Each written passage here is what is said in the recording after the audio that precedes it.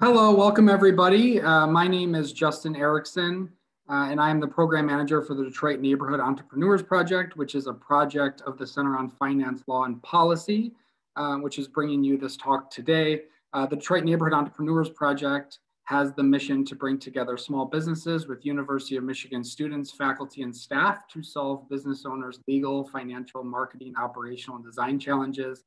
And we are duly focused on Detroit neighborhoods and student learning. We work across the University of Michigan and across Detroit. This semester, we are working with 47 teams of University of Michigan students who are enrolled in courses across the university, working on projects with Detroit business owners. A brief story about me that I think is relevant to this talk today. When I graduated from college, I worked for an institution-based community organizing effort in Central Florida for an organization called Faith in Action. In that role, I worked with others to fight, mostly unsuccessfully, for a more compassionate and effective foreclosure assistance response from the federal government and the Florida state government. And I also worked, again unsuccessfully, for reform to the payday lending industry. So for those of you who are a little bit familiar with Dr. Friedline's work, you can imagine that I personally am very interested in her talk today. Dr. Terri Friedline is an associate professor at the School of Social Work, faculty director within the Center on Access, Education, and Inclusion, and research fellow at New America in Washington, D.C. She conducts research to envision, redefine, and move financial and economic justice, particularly for and with individuals and groups traditionally excluded from and marginalized by the financial system. Her research covers areas such as access to the financial system and participation in today's economy, and basic financial products like checking and savings accounts and their importance for conducting a wide range of transactions. Dr. Friedline has studied access to the financial system through a basic bank or savings account as a gateway into the economic world, an alternative to debt for achieving economic goals, and an opportunity for acquiring and accumulating wealth. Her most recent research, Mapping Financial Opportunity, investigates the financial system from a macro perspective and the racialized ways that banks, credit unions, and payday lenders invest in communities. Before entering academia, she worked for several years as a clinical social worker in the juvenile justice system. In her latest book, which is quite good, Banking on a Revolution, Why Financial Technology Won't Save a Broken System, Professor Friedline calls attention to systemic issues in society and the economy. Rather than separately dissecting issues, Professor Friedline groups systemic issues under the term financialized racial neoliberal capitalism. Institutions and philosophies are not race and gender blind, she argues, and then demonstrates how racism and patriarchy have infected the world in which we live. So with that introduction, it is my pleasure to introduce our speaker today, Dr. Terri Friedline. If you do have questions, you can message them to me privately, and I hope we have some time at the end for a Q&A session. Dr. Friedline. Well, good afternoon, everyone. It's such a pleasure to be here with you all today and for you to join me on this afternoon. Thank you, Justin, for that kind introduction. And, you know, sometimes we don't get to see the successes that our work realizes. So thanks for sharing about your work. And I'm sure that there are seeds there that will grow in the future. So I have, you know, immense gratitude for the Center on Finance, Law, and Policy for inviting me to give this talk. Thank you to everyone working behind the scenes to make this possible, and for those who are joining this afternoon. You know, the process of writing a book, you know, often isn't solitary. So I have benefited, you know, from a lot of support in thinking through ideas and learning with others, several who are on the call this afternoon. And so I won't give kind of individual thanks, but do appreciate, you know, that support and that collective thinking. So I'm going to begin the book or begin the talk like I begin the book by situating us in some historical contexts that have contemporary relevance. And let me give a brief agenda of how I'll move forward. So I'm going to talk through the origins of banks, or, you know, banks as an origin story, what that means for fintech, and the subtitle of the book is, you know, fintech won't save a broken system. And and what that means. I'm going to talk about, really 3 chapters of the book. One that focuses on student loans, including financialization and the tyranny of bootstraps, corporate landlords and the climate crisis, and then conclude with a conversation about, how people-led movements are shifting power and are bringing revolution to the financial system in some pretty important and exciting ways. I also want to make a few notes on accessibility. So this might also be useful if you're joining by phone today. So I'm a white woman with brown hair. I have on a blue shirt. I'm sitting in a room that overall is pretty empty behind me. There are 3 pictures framed on the walls. There's some books on a mid-height bookshelf in the background, including my book. And those things are visible behind me. I'm going to be sharing PowerPoint slides throughout, and there are a number of images on those slides. My remarks are going to talk through the content of these slides. Those for accessibility purposes. I'm happy to make available copies of my slides that include written caption descriptions for the images. All right, so banks as an origin story. Our financial system, like the United States, is rooted in histories of white racial violence. One of the earliest periods of violence includes the genocide of indigenous peoples. And Layli Long Soldier has a poem that's titled 38 that tells the story of 38 Dakota men. I don't write about this in the book, but I want to share as part of context for this conversation today. And I'd like to thank Hillary Watson and who first shared this poem with me. So 38 Dakota men were mass executed by hanging under the orders of President Lincoln in 1862.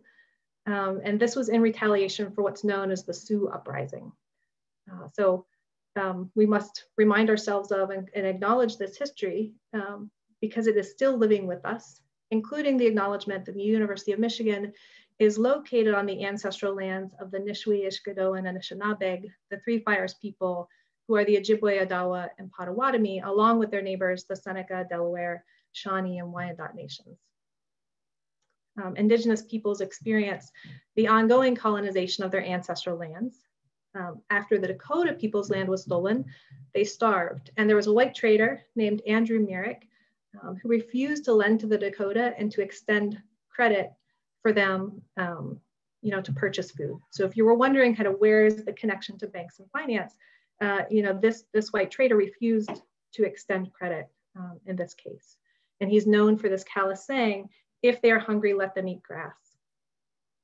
Since people who are starved cannot live, the Dakota peoples fought back. Settlers and traders were killed, including Merrick.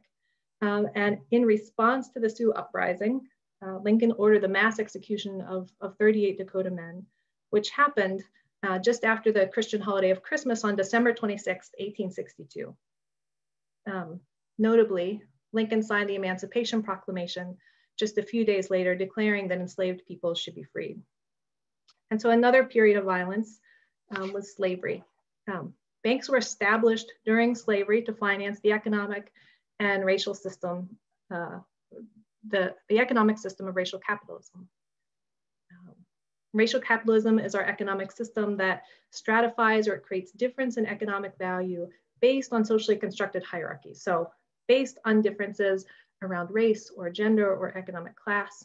And it's fundamentally an economic system that concentrates power.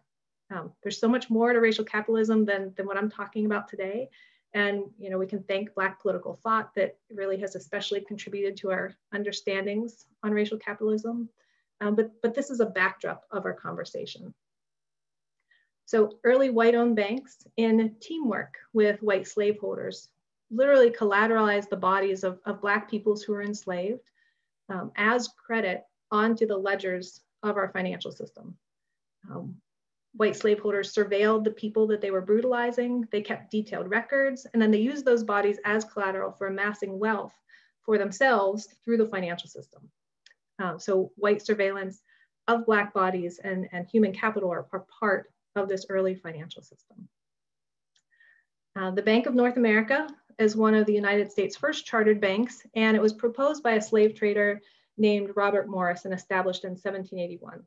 And this happens at the peak of the transatlantic slave trade. Morris wanted the bank to expand the country's military and to repay Revolutionary War debts. So early banks underwrote slavery and invested in militarization.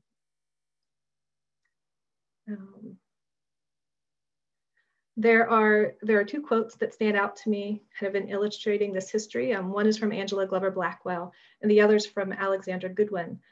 Banks are the underwriters of American racism, and police are the muscle of capitalism.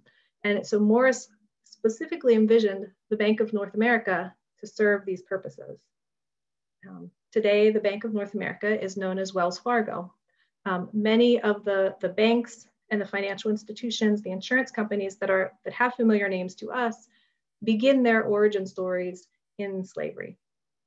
I encourage you to read Carolyn Hussein's Politicized Microfinance, or Peter Hudson's Bankers and Empire, Mercer Broderon's The Color of Money, and Jeanette Garrett Scott's Banking on Freedom for more exploration of these histories. So these are histories of white supremacy and racism, and specifically anti-Black racism. Banks as institutions, or the gears that turn our financial system, have financed redlining and segregation. They rely on credit scoring, which is an algorithm that assigns people a score for determining who's worthy of responsible banking. It's a score that assigns difference. Black borrowers are disproportionately assigned the lower scores, and so that then banks can target and exploit them for higher interest loans, which cost more over the term of the loan. Though banks kind of set the terms so that they win either way, as they still exploit Black and brown borrowers, even when they qualify for loans with better terms. These are all practices that advantage whites. In the United States, the median white household owns about 41 times the wealth of the median Black household.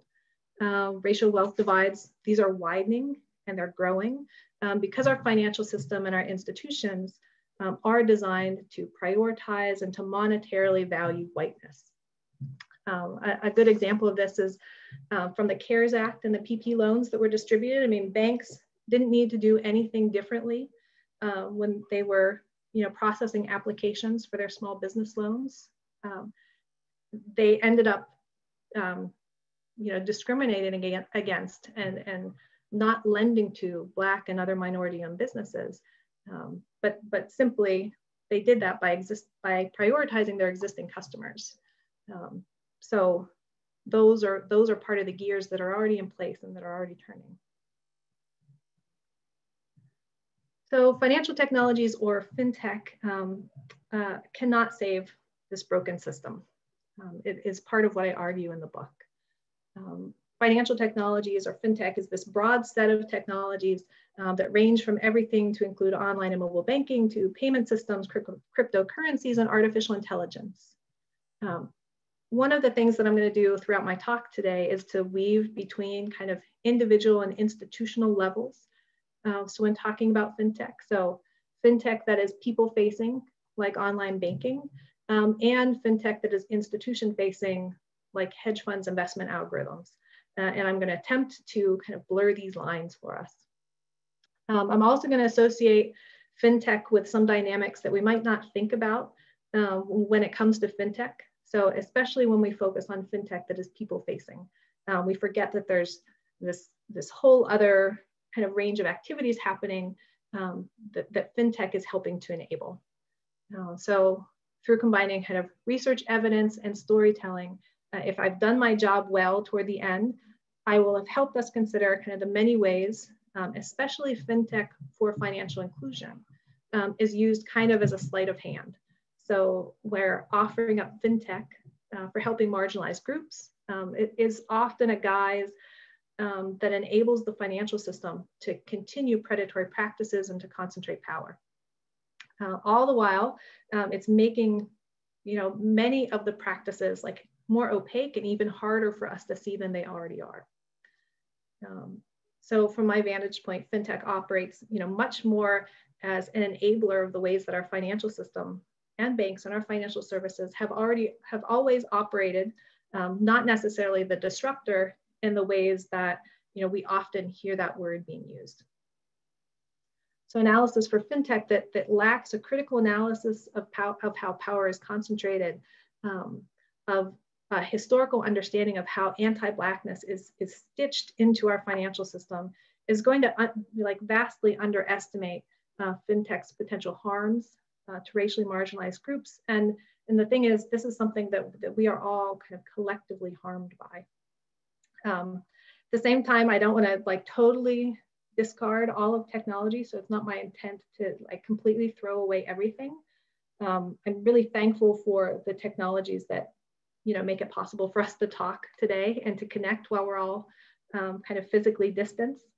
But I began this book because in so many spaces where I was working, think tank spaces, academic, financial inclusion conversations, policy conversations, predominantly white and disproportionately wealthy spaces, there was no critical analysis of fintech.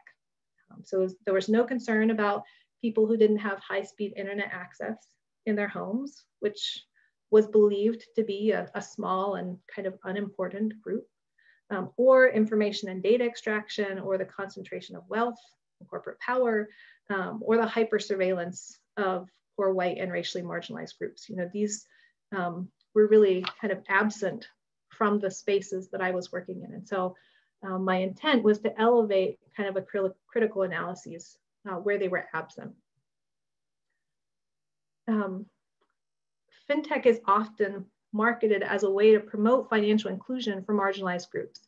So it's not just marketed, as another way of banking or managing money. It is often specifically advertised, to benefit marginalized groups, those for whom have, those that have been exploited and marginalized by the financial system for decades.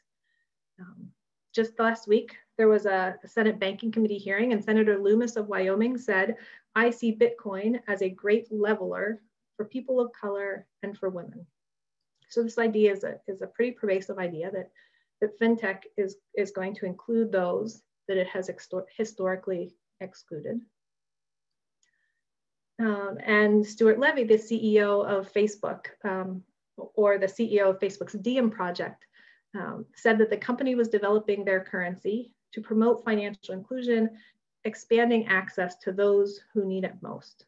And of course, Facebook is also the same company that's criticized for being a monopoly that violates antitrust laws, selling users' data, being unable to remove hate speech from its platforms, and discriminating in their online advertising.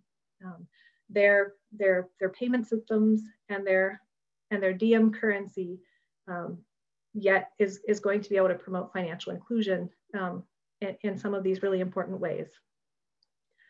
So I contend that by moving kind of full throttle toward fintech for financial inclusion, we abandon responsibility and turn over social problems to these calculated technologies that are mostly being developed in white wealthy spaces by white engineers who do not have racial justice or anti-racism in mind, and many who just see a very narrow part of the financial system rather than its kind of connections to the rest of the whole. And these are technologies that have the potential to make it really even harder to discern how wealth and power are being concentrated, how Black and Brown communities are being surveilled in multiple contexts, and how data are extracted. So I began my own critical analysis of fintech, thinking about high-speed internet access, which is really a prerequisite for using any type of fintech. I mean, even smartphones have to be connected to the internet, because my experience has told me that not everyone has high-speed internet access. And there's no way that fintech can solve for financial inclusion when people already exploited and excluded by banks also do not have internet access. These data from a few years ago. There's a map of the United States on the screen with varying deepening colors demonstrating different levels of high-speed internet access. So in 2016, in the average zip code in the United States, about 50% of households have high-speed internet access in their homes. And this is about half, and this varies across the country, but it's probably lower than we had imagined, and things likely have changed in the few years since these data were collected, but perhaps not by much.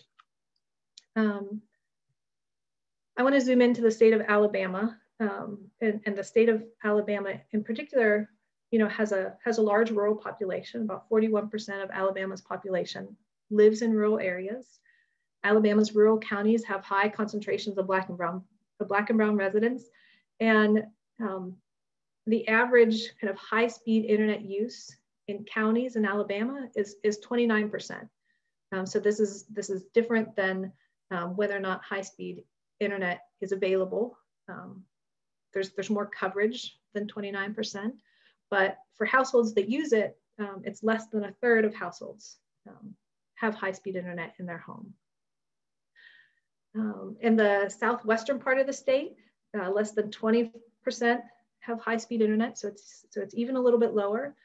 These same counties in the southwestern part, have some counties with populations of 35 to 85% of Black residents, and these are the same counties that have lost, significant numbers of their bank branches over the last decade. And I wanted to zoom into Alabama in particular because it bears a lot of similarities to the community where my family lives, where I grew up, and where my family still lives. So this is a picture of my hometown in southwestern Pennsylvania. You're seeing a cornfield that's at the end of the growing season, so the corn stalks are chopped down. There's a kind of like a gravel parking lot there with a car sitting in it. This is a poor, rural, Christian, predominantly white town.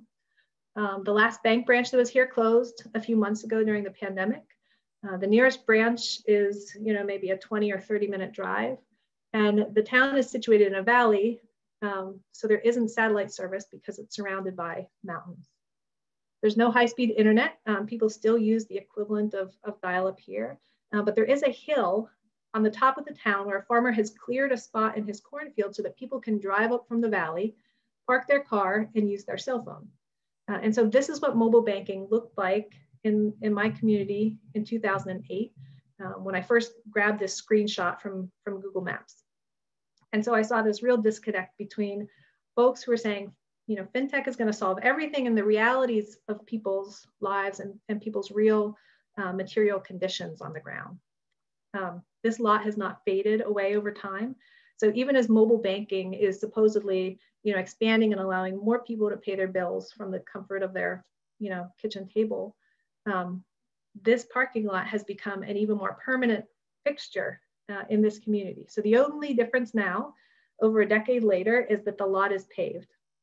So this is a picture of the same field, different time in the growing cycle. So there are a few young corn stalks, shooting up from the ground in the field.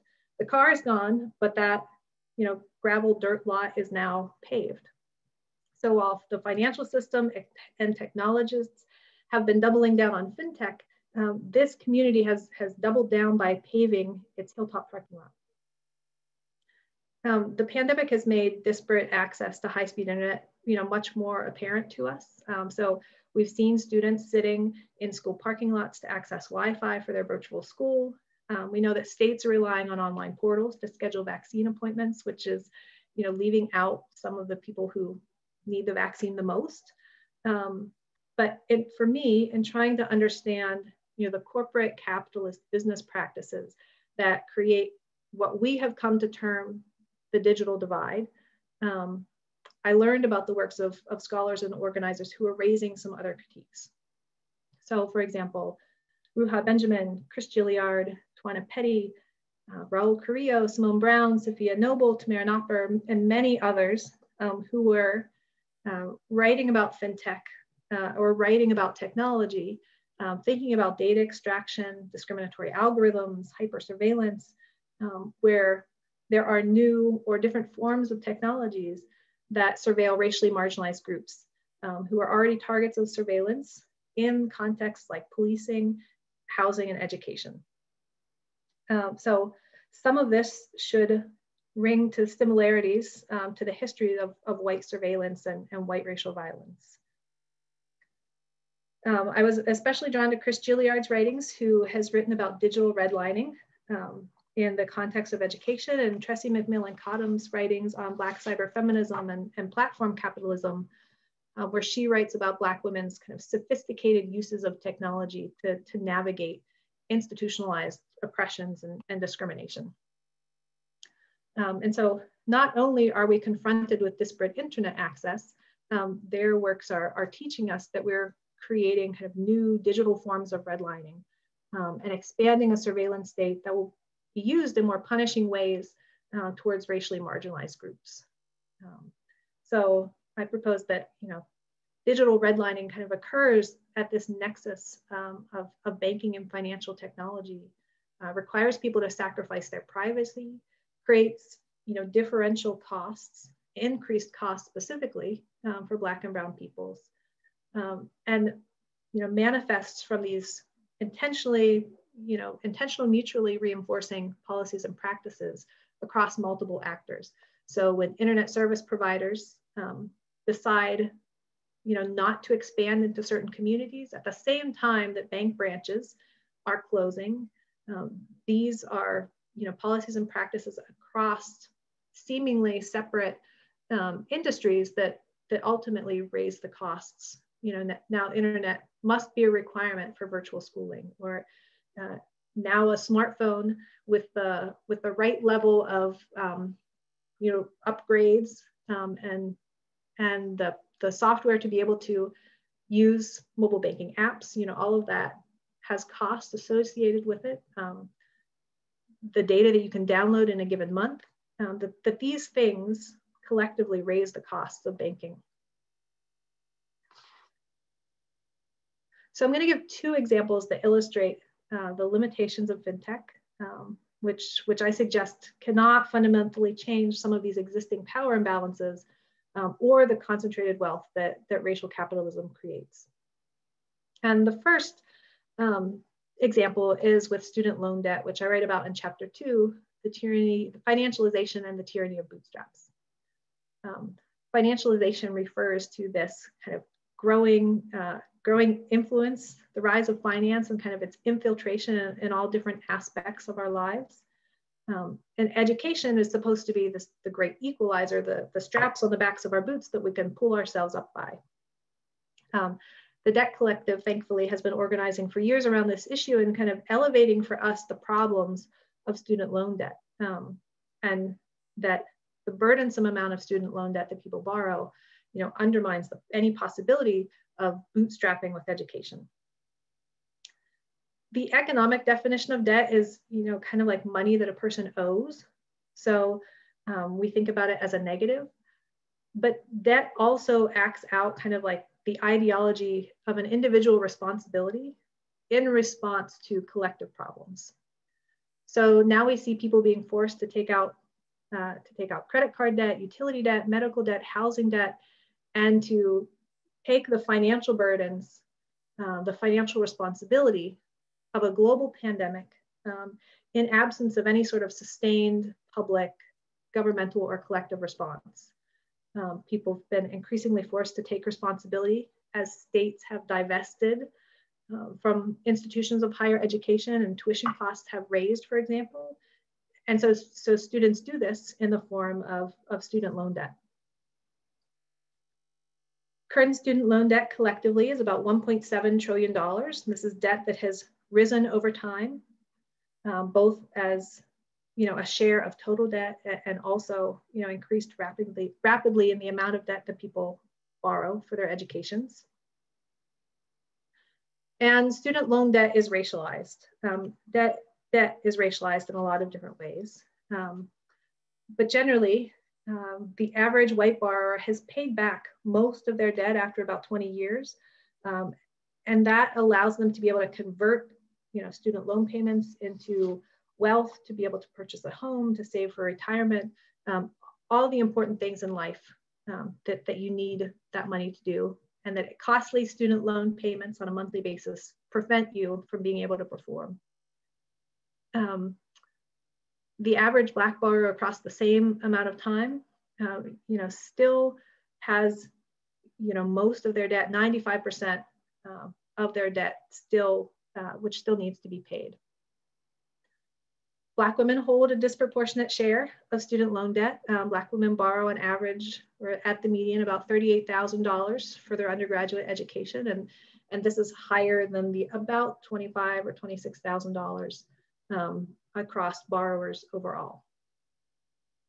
Now, the part about student loan debt that I want to raise for us and elevate today has to do with something called asset-backed securities. So the image that I think about, that I think of when I think about securitization, is this image of hay or straw. You know, farmers do not sell straw as individual kind of strands or stalks. They bundle them together. And this illustrates how banks and lenders convert student loan debt into profits for investors. So by design of the system, investors can earn profits that borrowers don't ever see, debt that borrowers, especially Black and brown borrowers, spend a lifetime repaying. My colleague, Kristen Seefeld, writes about debt as a form of sharecropping. And so fintech does not alter this system. It makes it operate more efficiently and can help banks to, create the conditions so that they're winning and profiting in many different ways. As I mentioned, we think about our debt, our household debt, as a negative. But for banks, on banks' balance sheets, debt is a positive. It's an asset. It's a profit. And one of the reasons that debt operates this way for banks is because they can sell off that debt to investors. And securitization is the process of bundling individual lines of debt together, kind of under the idea that if we pool everything together, that will reduce risk, and then those bundles can be sold. Most debt is securitized, but student loan debt has some unique features, and that's why I want to raise it for us today. So student loan debt, student loans, they're insured by the federal government. So we publicly support student loans and therefore securitization and the asset-backed securities that are able to be created from that. 92% of student loans are federally insured, and about 80% of student loan asset-backed securities, these bundles, benefit from government insurance.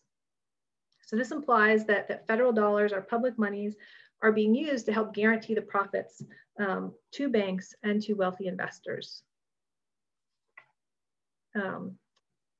There are strict bankruptcy laws that make it difficult for borrowers to discharge this debt. Let me see, I think I moved my slide. Yeah. And some of this is changing because bankruptcy judges are increasingly realizing that monthly student loan payments are burdensome and they are hardships. Defaulting on student loans comes with consequences. Banks and lenders can report borrowers to credit bureaus for non-payment. They can sue borrowers to compel their payments, and they can directly garnish borrowers' wages from paychecks and from Social Security checks. So student loan asset-backed securities are lucrative in part because their profits to investors are nearly guaranteed, even when borrowers default. And so unlike other types of securities, like mortgage-backed securities, where wealthier and whiter investors assume a good share of the risk, student loan asset-backed securities shift those burdens onto lenders or onto borrowers. And so in part through government insurance, banks and wealthy investors keep the profits while borrowers pay the penalties. The penalties are levied more acutely onto Black and brown borrowers because, as we've seen, Black borrowers take out more student loans. They repay their debts plus interest over longer periods of time, and they experience comparatively higher default rates. So student loan asset-backed securities generate their profits disproportionately from Black and brown borrowers' debts for whiter and wealthier investors. What does fintech have to offer this dynamic? Banks and lenders are increasingly using institution-facing fintech to enable securitization and investments. So when we think of when we think of how fintech can be used to help a student loan borrower take out a lower interest rate loan or take out a loan from an online lender, we miss that fintech that is people facing. We miss how fintech is also enabling wealthy investors to profit off of people's pain and people's really costly student loan debt. So fintech does not change these dynamics. Under racial capitalism, I think fintech can make these dynamics just more precise and more exacting, particularly if we're only focused on one side of the equation. The second example is the nexus between climate change and Wall Street hedge funds or private equity firms that are buying up homes and properties and apartment complexes and then becoming landlords. So this is chapter 4, Corporate Landlords and the Climate Crisis.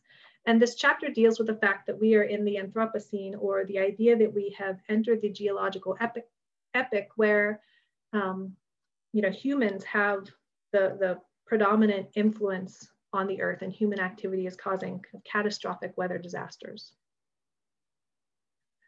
And to talk through this, I'm going to move us to Lumberton, North Carolina, because the city of Lumberton was devastated from 2 different hurricanes, one in 2016 and the other in 2018, Hurricanes Matthew and Florence, that both brought record levels of flooding. And so, much of our housing development, our zoning laws, our floodplains, our insurance policies, these have all been developed around weather disasters from the last few decades, or from the data that we had previously that we've collected. But regions of the country like Lumberton are increasingly seeing 500-year and 1,000-year weather events every few years. And so our models and our society generally is not really organized for the future the climate change is bringing. But in 2016, Hurricane Matthew brought significant flooding to Lumberton, and there was a technical report commissioned by the city that found that if the town built floodgates to close a gap created by a railroad underpass that exposed the town to the river, that this would reduce flooding. CSX, unfortunately, owned the railroad tracks running beneath this underpass, and they refused to allow the floodgates to be built. So the floodgates did not get built. I should say at this point that 37% of Lumberton's residents are Black, 13% are Native, and 10% are Latino, and the remaining 39% are white. About 36% of Lumberton residents have incomes that are below the poverty line.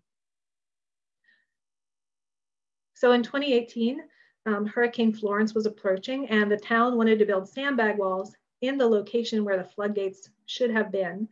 And again, CSX repeatedly denied these requests, and they would not allow the sandbag walls to be built. And they threatened lawsuits for people who trespassed and tried to build them. But eventually the governor signed an executive order allowing this to happen. But this approval came late. It came when the hurricane was just a few hours away, and Lumberton was flooded again by Hurricane Florence. And again, it was estimated that 80% of the flooding would have been reduced or eliminated had the floodgates been built.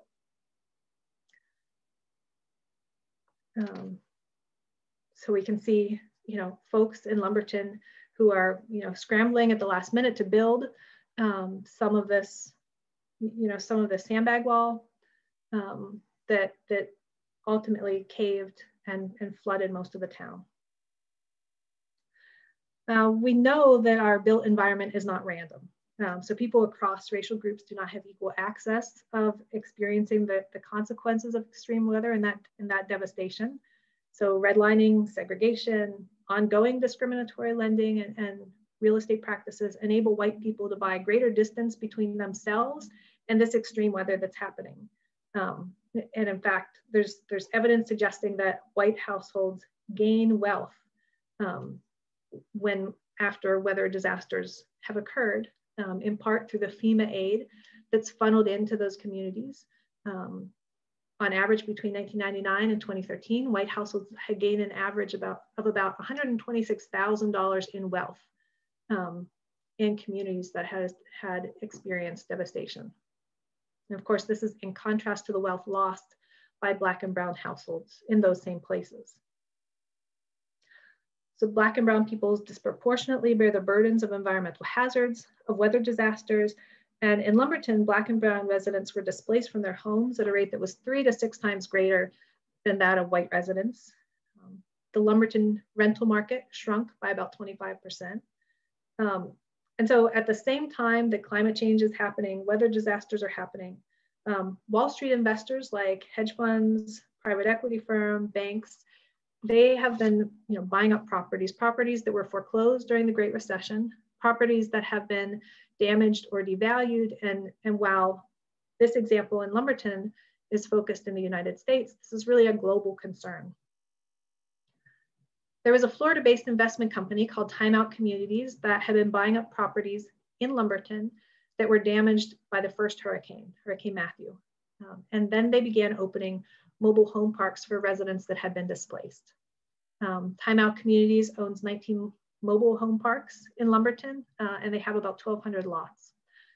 So after Hurricane Florence, Time Out's mobile home parks again received more residents who were displaced.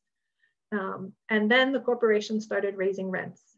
So residents, disproportionately Black and brown residents, having recently been displaced, some by multiple hurricanes, sought housing in these mobile home parks that had become a replacement for the housing stock that was lost through the damage.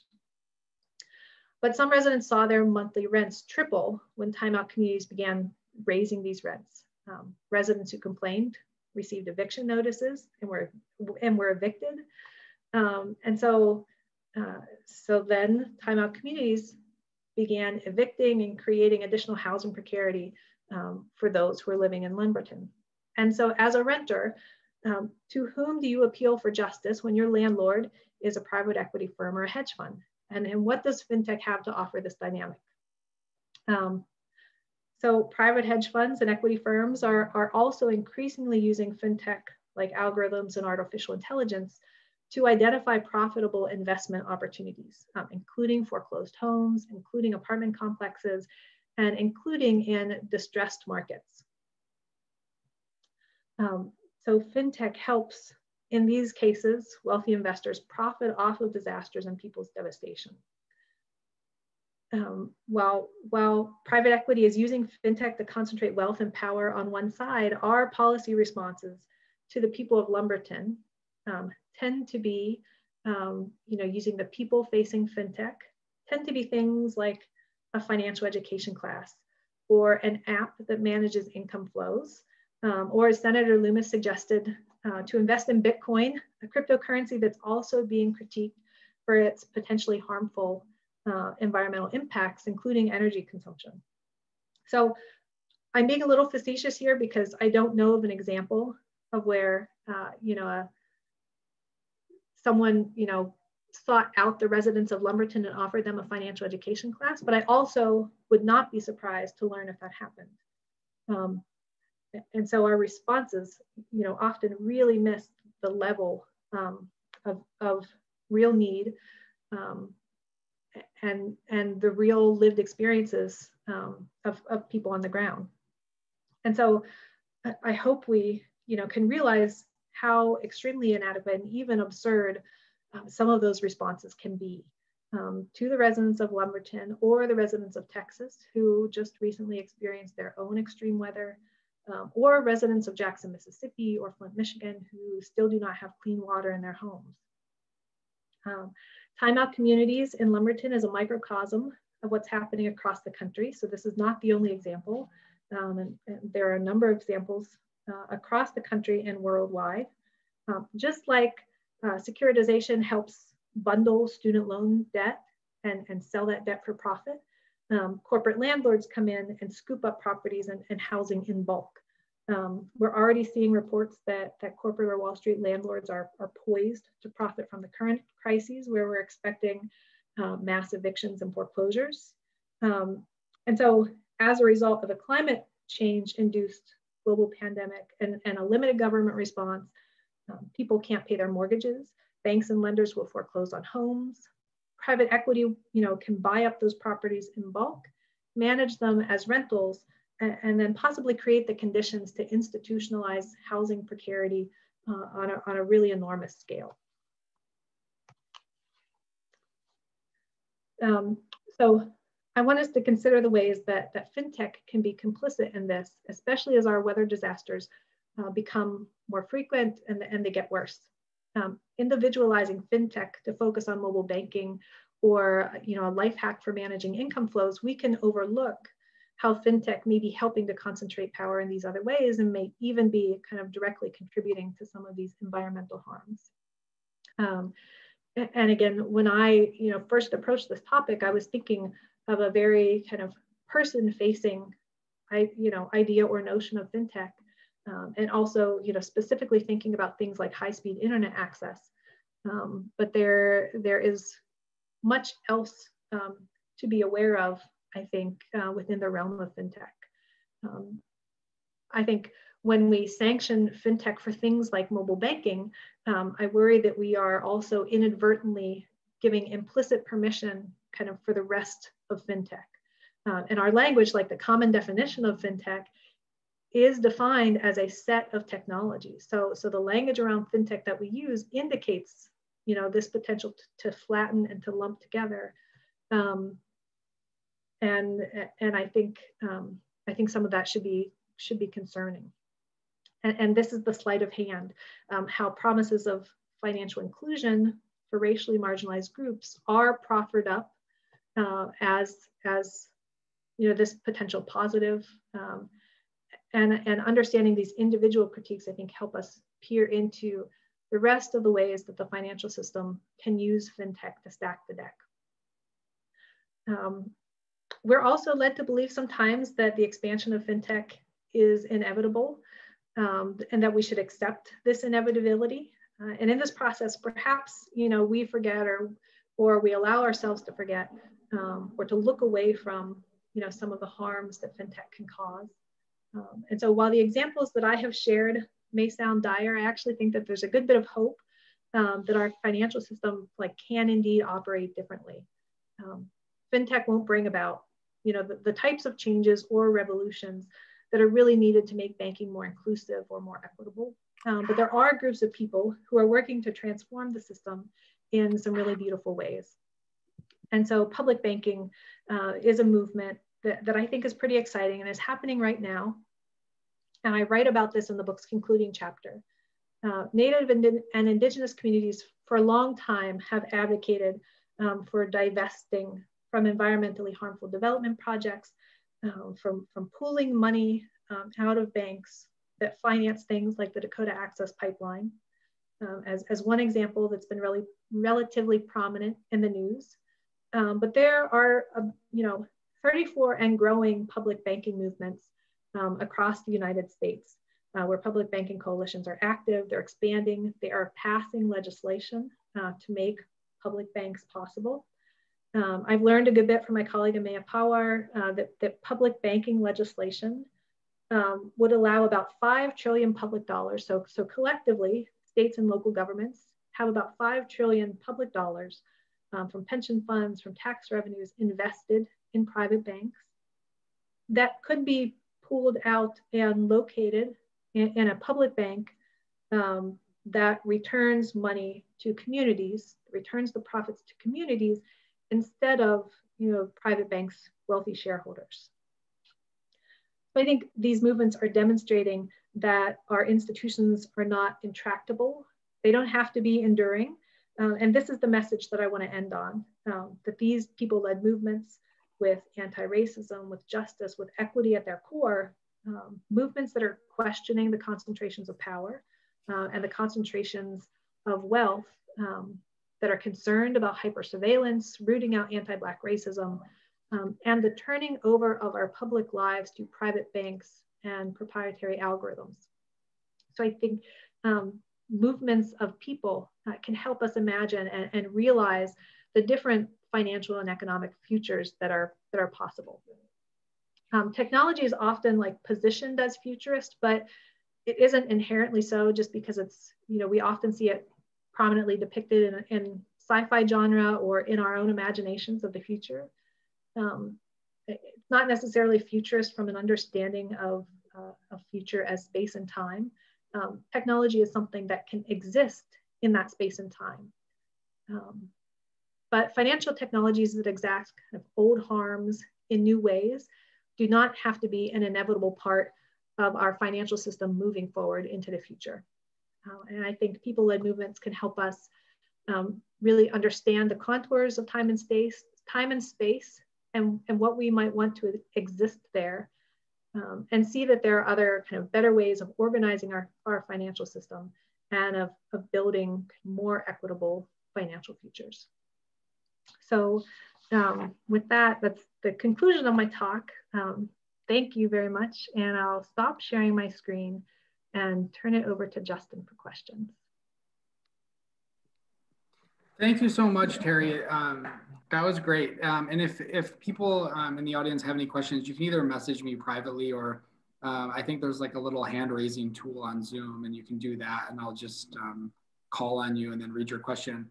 But to start off, we had a couple of questions about initiatives that are Black owned or social justice oriented, that are trying to use fintech for good. One mentioned was Greenwood, which I'm not sure if you've heard of that. I'm not sure what that is, but so yeah, so just kind of like maybe general thoughts on like those initiatives and how we might think about some of those things. You know, I know there's like some of the big companies that will dive into that. You know, in Detroit, I'm familiar with some of the organizations that use that type of language, but to get your thoughts on that. Yeah, I think that's a good question, because it's easy to create kind of firm, categorized dichotomizations, you know, about like good and bad. And I think there are some really good examples. And I'm slightly familiar with Greenwood, but examples where, you know, people are working to move the financial system in a different way. And some of that is fintech based. And I think those efforts that are rooted in ideas of a more equitable, a more fair and a more just system are part of the steps along a path to a financial system that is better than the one that we currently have. Right? So if we think about, you know, a long continuum of change in the financial system, there are all these little steps happening, I think, that are pushing it, pushing to make it a little bit better, a little bit different, a little bit more equitable. And fintech is involved in some of those steps. And so I think, you know, those examples of fintech are hopeful and important and useful, and that we want to learn from them, while simultaneously knowing that there is this whole other fintech that may be trying to do something different. And so how do we not let that kind of undermine the good work that those groups are doing? I hope that gives justice to the question. Yeah, thank you. And then kind of a related question I have here, and the question is about kind of financial institutions and others kind of adopting language about structural change and about like changing the system, and how we might like, and how like, I know your background is as a social worker, and how like social workers might like try to engage with that, or how like social workers might better engage with financial conversations, and conversations about financial systems. Well, I would love to talk with other social workers who are interested in thinking about that. You know, it's not an area where we think there are many social workers working. I think we might underestimate the presence of organizers and activists, and folks who are social work aligned doing this work. I think institutions and our financial and economic systems in some ways are intentionally opaque, that it seems like it's hard to figure out. And I learn myself new things every day about how it works. And so I encourage you, if you relate to that at all, not quite sure where to jump in, that these are things that you can learn, right? That I have learned about, and that there are likely people working around you that would want to learn about them too. I do not take at face value in institutions kind of statements about, kind of structural changes. I would like to see, the evidence where those are being implemented of our large banks and lenders that, have made statements about Black Lives Matter and that have funded a lot of financial inclusion work, while simultaneously engaging in discriminatory lending. So I would like to see their proof. Yeah, cool. Thank you. I think we have time for one more question, and it's kind of like a two-part here. So it's just about like international efforts, some in international development, some with other countries, and things that are happening with fintech. So it's kind of a two-part question. One is like, have you seen other countries that maybe are getting financial empowerment, financial inclusion right in terms of policy? And then the other one that's related is, what do you think of some of the fintech stuff happening in international development, like M-Pesa in Africa or the tech-enabled microlending? I mean, are those having a serious empowering impact or not? That's a great question. And there's kind of a lot to untangle, I think, in different places that have different, political and economic and cultural contexts. For example, there was good hope a few years ago about like kind of micro lending and empowering women in particular in the Southern Hemisphere. Carolyn Hussein's book Politicized Microfinance is a great resource for that. We also have seen countries with kind of different sorts of infrastructures. So for the most part, we have a fairly widespread bank branch network with gaps and holes, but it exists kind of across the country, which is not the case in many countries that have stood up kind of mobile banking as an infrastructure for their banking system. And we also see reports, every now and then about the difficulties of financializing and introducing finance in a way that didn't exist previously, and that there, are some associated harms possibly with that. Cool, thank you. All right, I think we're at time. I will say thank you on behalf of the Center on Finance, Law, and Policy. This was so interesting. I wish we could keep talking for a while. So I may email you. Sorry, I think I talked too long. Yeah, I talked too long. No, this is great. I wish there was more conversations like this happening in communities and at the university. So I'm so glad that this happened today. But thank you for everyone, and check out Terri's book. I've read it. It's fantastic. And thank everybody for attending today's event. You can check out our upcoming events at financelawpolicy.umich.edu. Our next month's Blue Bag Talk is called The Myth of the Millionaire Mindset, Experimental Evidence from Filipino Entrepreneurs. That will be April 1st. April 1st from noon to 1. Again, this is a virtual event, and that will be Dean Yang, who's a professor of public policy and economics. So yeah, thank you again, Professor Friedline. Thank you everyone for attending. Thank you all.